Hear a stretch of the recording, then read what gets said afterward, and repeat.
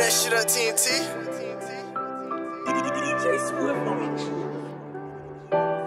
There's definitely one for the books. Story time, motherfuckers. Faced Killah. Known for a while, don't know why the time's switching up. You been big shot.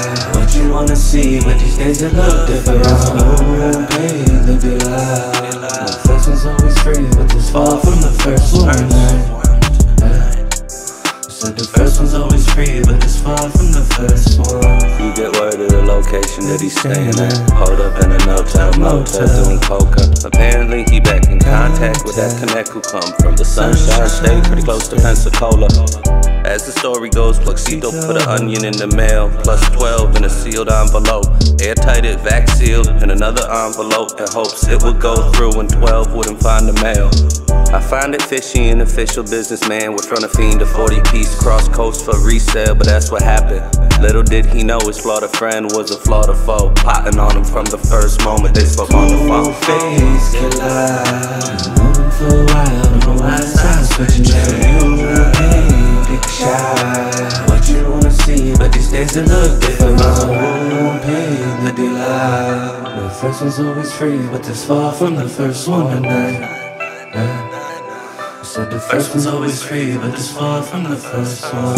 So the package land, fine at the hotel. Pluxito tracked the package, so we knew when Ian had it. He called, confirmed that it landed, and he small talked about an addict's habits and addiction if he managed to hustle. Get more work to pass off the slaughter pure. Straight from the source, you know that shit the world adore.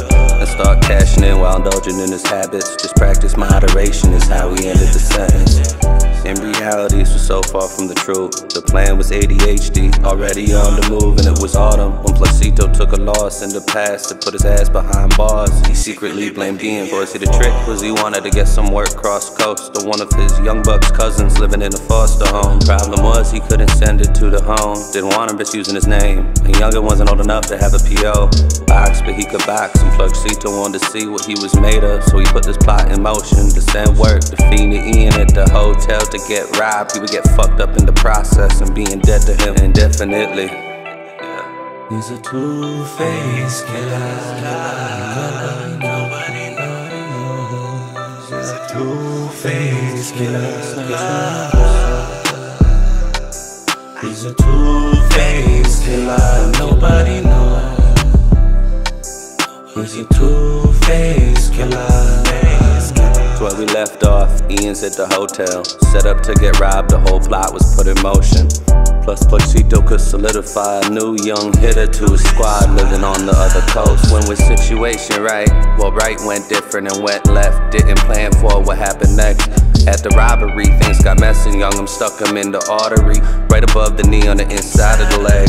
Young'em forgot to take his phone before he left, and on the call log it said that there was still a message in the draft. He didn't know in jail that Ian started to rap, and in the call log he was writing Pluxito a message, and in that message there was bars that were written in a rap about the addiction and the time he spent and fucking up in the past. But she apologized Pluxito for putting him behind bars, and ended with thanking him for just sending him the pack.